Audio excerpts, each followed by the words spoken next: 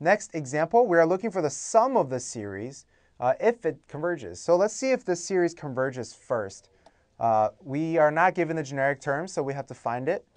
The summation n equals 1 all the way to infinity. Well, it's got another alternating term in an alternating series, so we have to multiply the -1 term.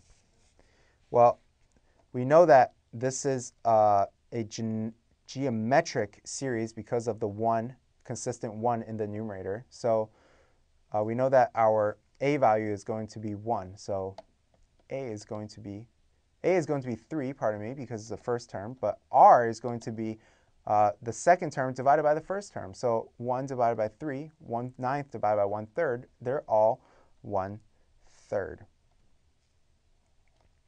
But this time it's -1/3. So we don't really need this -1 term because it's already incorporated into the r term.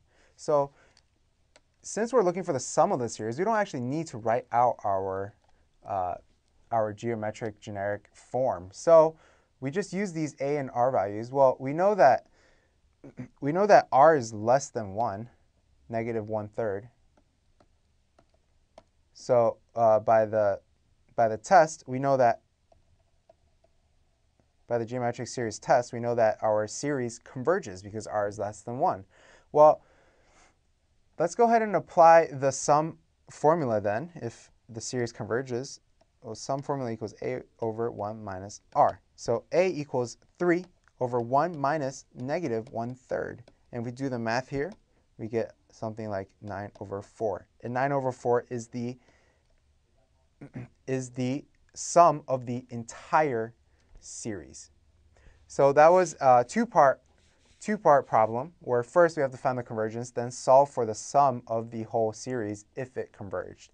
So that was a look at the convergence test, the series is alternating, in other words, alternating series. So that concludes all the types of infinite series that we're going to look at for the first part of the BC exam. There is another called the Taylor series that we will look at further into the lessons. So for now, thanks for watching Educator.com. We will see you in the next lesson.